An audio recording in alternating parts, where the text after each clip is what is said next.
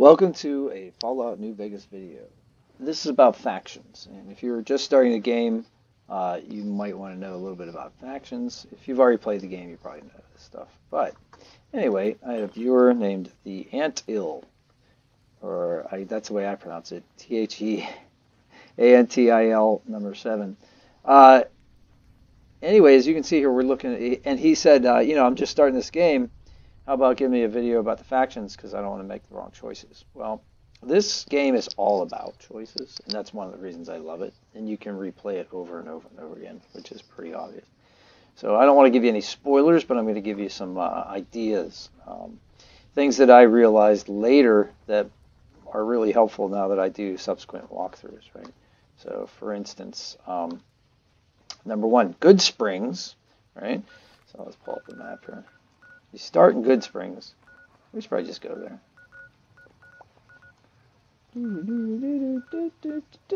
Devil's Gullet, Good Springs. I'm like there.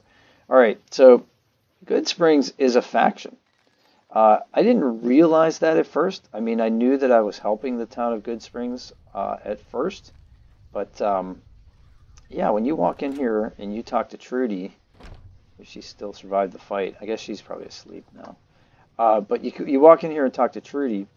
She tells you, that you actually see an argument between her and the Powder Gangers. So you have to decide immediately, like, what are you going to do? Are you going to help the town of Good Springs? Talk to Sunny? Hi there. Sticking around Good Springs for a while. I'm well liked here, so like, I can come and go as I please. And yeah, it's definitely a faction. It's not one of the big factions that's going to like affect the entire game, but at the end of the game, if this is your first playthrough, what will happen is you will get a bunch of prompts. You'll get a story, basically a summary of the things that you did and how your actions affected the entire Mojave region.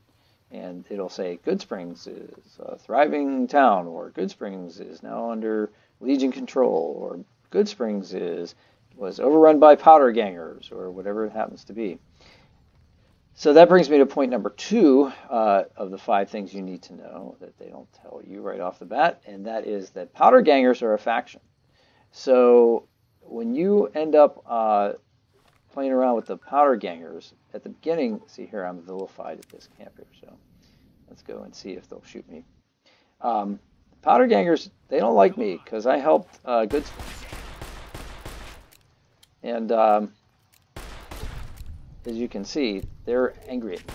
So you get to choose whether or not you have a good reputation with these guys, or if they just keep throwing dynamite at you every time you see them, right? So here's the thing with Good Springs and the fight with the Powder Gangers. If you wanted to, you could just leave Good Springs, go over to the prison where the Powder Gangers are, and you could do a whole bunch of quests for the Powder Gangers first. If you just want to like max out your experience, you could do that, and then you could come back later and help Good Springs with the fight if you wanted to, or you could help the Powder Gangers right off the bat and just let them take over Good Springs. Chet will still be there to like trade with you, but like I don't want to ruin too much for you. But the Powder Gangers have a bunch of quests, and I never knew that until probably my 7th or 8th playthrough, that these guys actually have their own little quest line, and you can do those quests. All right, number 3, the big guys are Caesar's Legion and the NCR, right? So that's the big fight, right? So these guys, you can talk to Caesar's Legion, as long as you didn't like just. This is your life. Very well. This is, you can get to a point basically in the factions, right, where like the Caesar's Legion will tolerate you, and so will the NCR. But they don't like the fact that you're working for one or the other. They're diametrically opposed. So what you could do is just kind of ignore the NCR and the Legion as long as possible, and do a bunch of other quests before you actually have to make a decision between the two. Because at some point there's a tipping point where there's a point of no return. If you do a certain quest for Caesar's Legion, it's going to alienate the NCR forever. And if you do a certain quest for Caesar NCR, it's going to alienate the Legion. So the game gives you several warnings of that before it happens. So, you know, you have an opportunity to turn back, basically. All right, so that's the big fight. So what are the differences, right? So here's the NCR, right? New California Republic. They're basically styling themselves. This is number 4, by the way. Number 4 thing you need to know. The NCR is styling themselves after the United States. They've got, you know, what they call a president. They're trying to do a form of representative government. And basically, pay your taxes and we'll defend you is basically like the credo. So that's the joke that goes around the internet, the meme, pay your taxes, right? So NCR is the epitome of, you know, you pay your taxes and you get protection as much as possible. I mean, they're realistic, right? They're fighting a war with Caesar, and he has certain areas, and the NCR has another. So, and number 5, we could talk a little bit more about. Let's go back to that camp.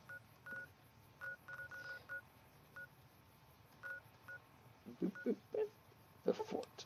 So Caesar's Legion is number 5. So what you need to know about Caesar's Legion is these guys are really like jerks.